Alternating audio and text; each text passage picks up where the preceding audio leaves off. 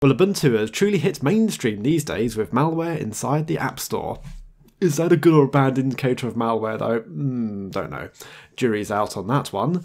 But what we can say is that one application developer decided to include a BCN Cryptocoin mining tool within his or her applications.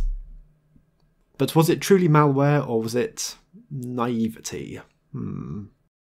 Anyway, we shall look a bit further about this story. This is where it started with a post or bug raised on GitHub. This application, referencing 2048 Ubuntu, contains hidden cryptocurrency miner inside, and there is a fixed email address there, myfirstferrari@protonmail.com. Aw, someone wants a Ferrari. Better set your sights a little bit lower first. So I didn't find a way of complaining about the application, which is a good way for it. It turns out there is a forum post on the snapcraft.io website. Looking at the Snapcraft page, we can see that Canonical have removed the offending application. Excellent. But they haven't just removed it, they have actually patched it, so users of the application will actually get a version that no longer contains the currency miner. Anyway, that's something for a couple of tabs ahead.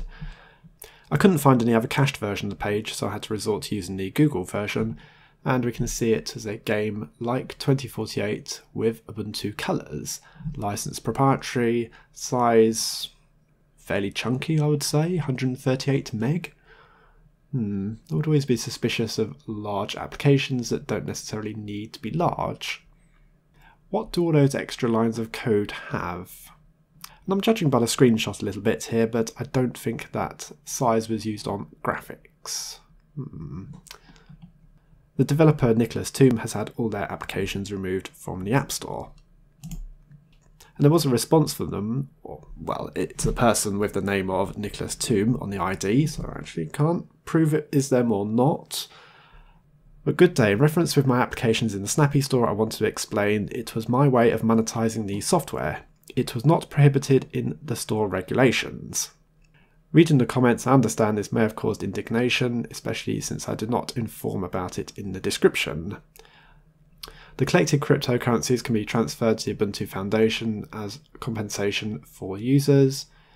By the way, it should be noted that such situations may happen more often, not from my side. Maybe I could help in securing this. Okay, not sure about that statement. It's not Canonical's fault or Snappy packages. In Flatpak it is possible. Closed software will always do something that you cannot influence. Well, that is a very true statement there. Can't disagree with that last paragraph at all. There was discussion about the action against Snap Store malware, and Popiers stated, we initially removed the snaps from the store and subsequently republished them without the crypto miner, so anyone with the snaps installed will automatically get refreshed to clean versions.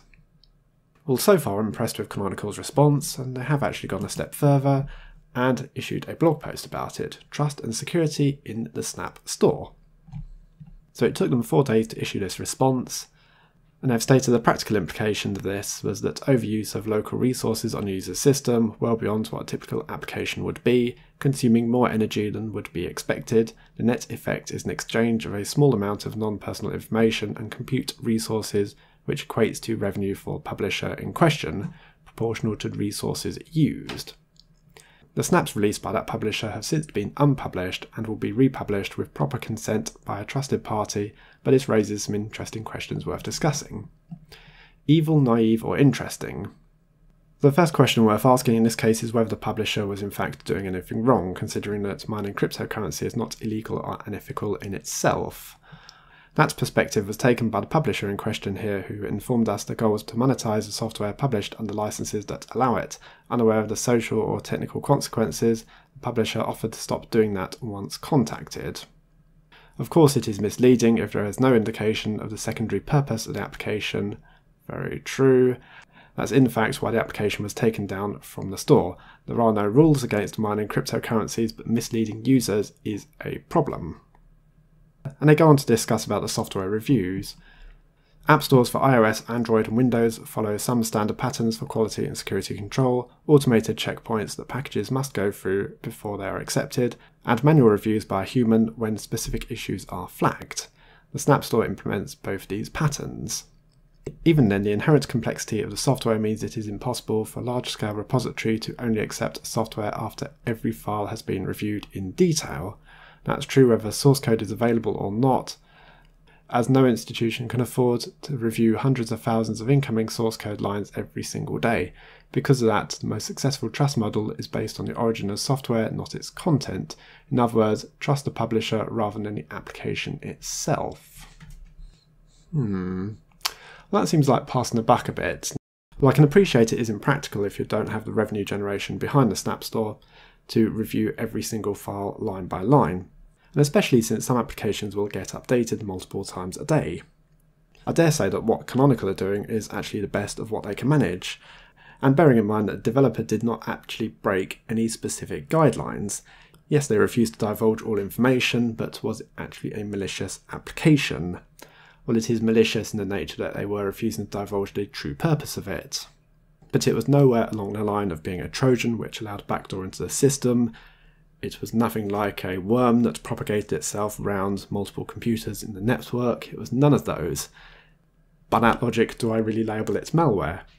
It was not a virus, it was just an application that failed to divulge all information of what it was doing. And in their concluding paragraph, the event identified over the weekend was unfortunate, but also expected, in the sense that any popular store will need to handle and mitigate abuse. We take these events seriously and will continue to both watch the store closely and to improve the security of the platform as a whole. Fair enough, good, learn lessons and move forward. And to conclude on my side, I would just state that this situation with Canonical is by no means unique to them. It has happened to all the other application stores, and a simple search in Google of application hiding Cryptocoin miner does bring up some results that have happened in the Google Play and Android stores. Yeah, these things happen, and abuse has to be dealt with on a case-by-case basis. I don't see it as an excuse to avoid all applications in the Snap Store. No, it's just a case of keeping an eye on what your system does. You are perhaps the best antivirus for your system. I wouldn't necessarily trust an application to look at everything, but if you notice unusual resource usage on your computer, then there may well be something nefarious behind that. In which case it is worth investigating further and seeing exactly what is happening and under what conditions. And thanks for watching. I'll see you all later.